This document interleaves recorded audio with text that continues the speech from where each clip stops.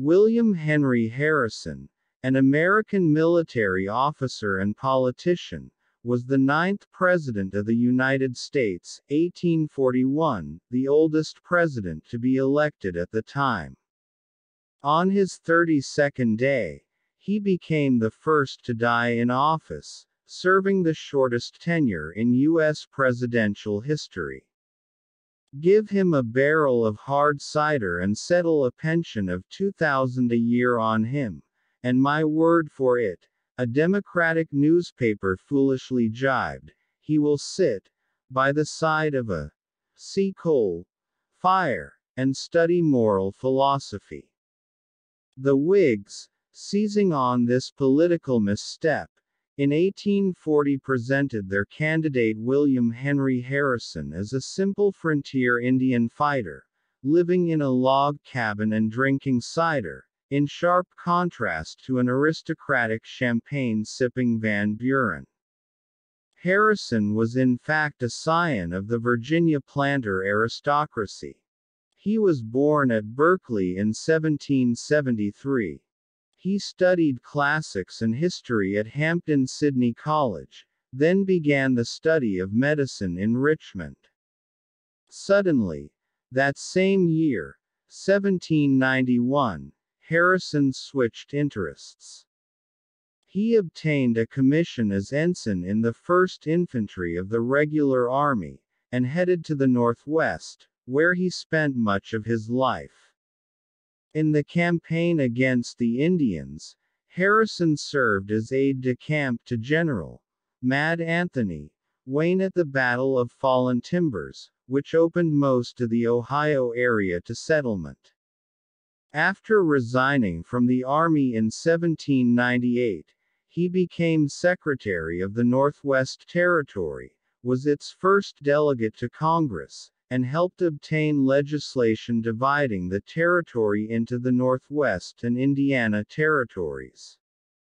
In 1801 he became governor of the Indiana Territory, serving 12 years. His prime task as governor was to obtain title to Indian lands so settlers could press forward into the wilderness. When the Indians retaliated, Harrison was responsible for defending the settlements. The threat against settlers became serious in 1809. An eloquent and energetic chieftain, Tecumseh, with his religious brother, the Prophet, began to strengthen an Indian confederation to prevent further encroachment. In 1811 Harrison received permission to attack the Confederacy. While Tecumseh was away seeking more allies, Harrison led about 1,000 men toward the Prophet's town. Suddenly, before dawn on November 7, the Indians attacked his camp on Tippecanoe River. After heavy fighting, Harrison repulsed them, but suffered 190 dead and wounded.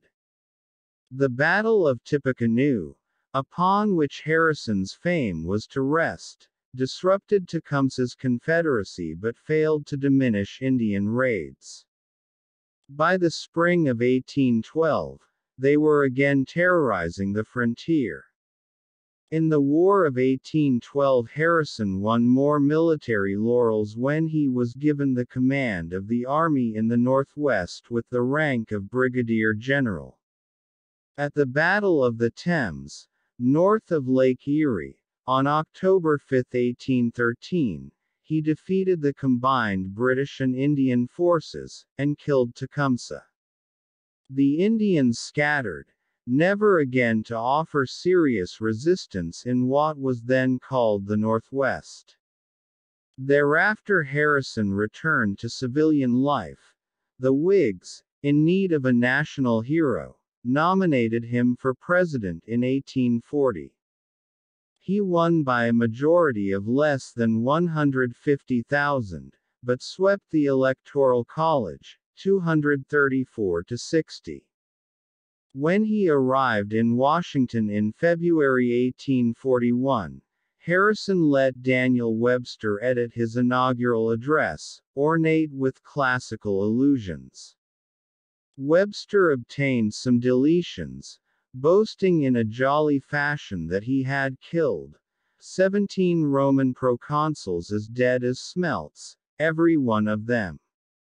Webster had reason to be pleased, for while Harrison was nationalistic in his outlook, he emphasized in his inaugural that he would be obedient to the will of the people as expressed through Congress.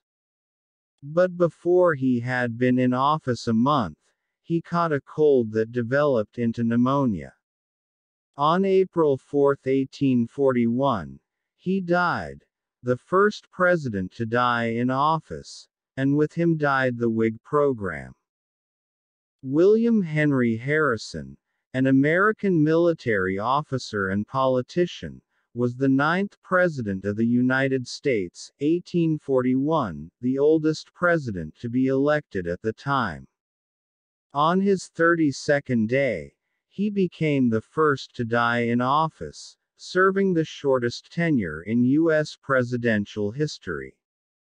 Give him a barrel of hard cider and settle a pension of $2,000 a year on him, and my word for it, a Democratic newspaper foolishly jibed, he will sit by the side of a coal fire and study moral philosophy.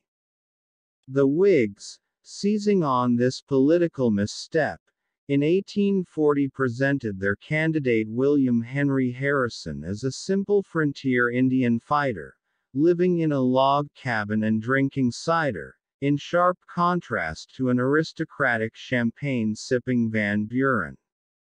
Harrison was in fact a scion of the Virginia planter aristocracy. He was born at Berkeley in 1773. He studied classics and history at Hampden-Sydney College, then began the study of medicine in Richmond. Suddenly, that same year, 1791, Harrison switched interests. He obtained a commission as ensign in the 1st Infantry of the Regular Army, and headed to the Northwest, where he spent much of his life. In the campaign against the Indians, Harrison served as aide-de-camp to General Mad Anthony Wayne at the Battle of Fallen Timbers, which opened most of the Ohio area to settlement.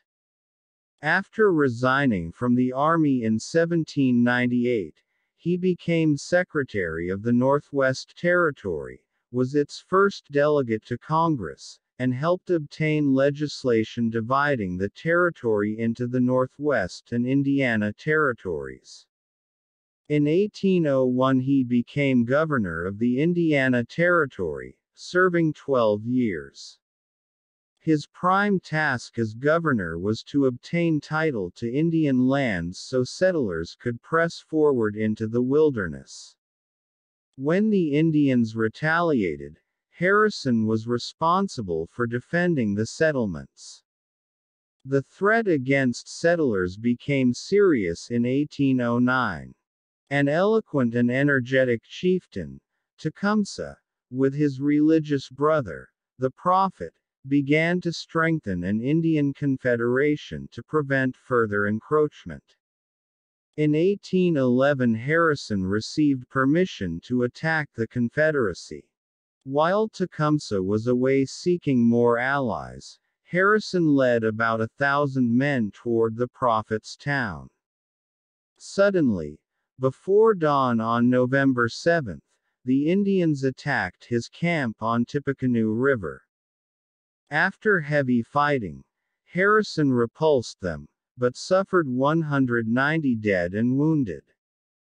The Battle of Tippecanoe, upon which Harrison's fame was to rest, disrupted Tecumseh's confederacy but failed to diminish Indian raids. By the spring of 1812, they were again terrorizing the frontier. In the War of 1812 Harrison won more military laurels when he was given the command of the army in the Northwest with the rank of brigadier general. At the Battle of the Thames, north of Lake Erie, on October 5, 1813, he defeated the combined British and Indian forces, and killed Tecumseh. The Indians scattered, never again to offer serious resistance in what was then called the Northwest. Thereafter Harrison returned to civilian life. The Whigs, in need of a national hero, nominated him for president in 1840. He won by a majority of less than 150,000, but swept the Electoral College, 234 to 60. When he arrived in Washington in February 1841, Harrison let Daniel Webster edit his inaugural address, ornate with classical allusions. Webster obtained some deletions, boasting in a jolly fashion that he had killed 17 Roman proconsuls as dead as smelts, every one of them. Webster had reason to be pleased, for while Harrison was nationalistic in his outlook, he emphasized in his inaugural that he would be obedient to the will of the people as expressed through Congress. But before he had been in office a month, he caught a cold that developed into pneumonia. On April 4, 1841, he died, the first president to die in office, and with him died the Whig program.